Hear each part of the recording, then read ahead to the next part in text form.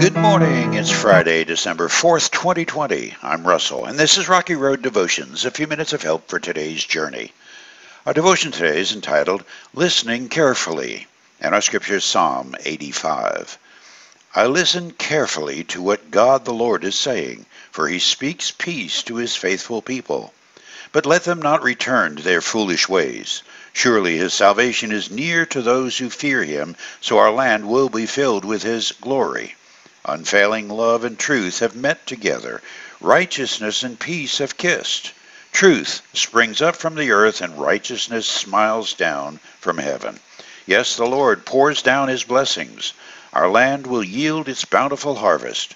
Righteousness goes as a herald before him, preparing the way for his steps. In this season of Advent, the call of Scripture is to prepare the way of the Lord. This was John the Baptist's call to the people of his generation. Luke chapter 3.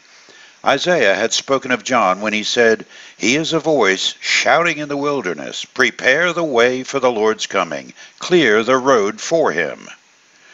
The question always comes to me rather annoyingly, what does that mean?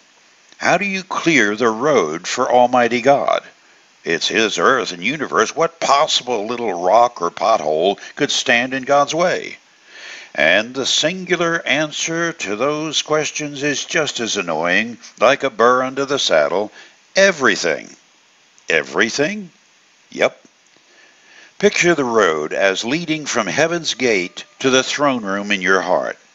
That's the road John has in mind, because that's the place where either truth and righteousness or lies and evil dwell.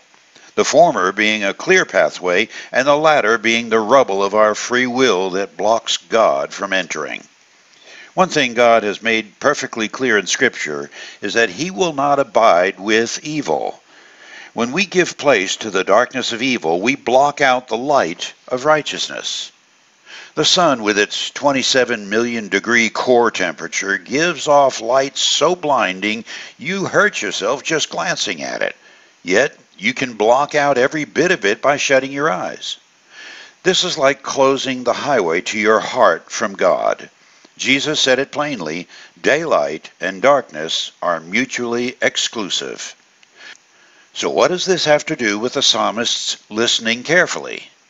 There are many dots, but a simple connect if we'll slow down and take the blinders of rebellion off. God speaks peace to us, but not at the cost of his righteousness.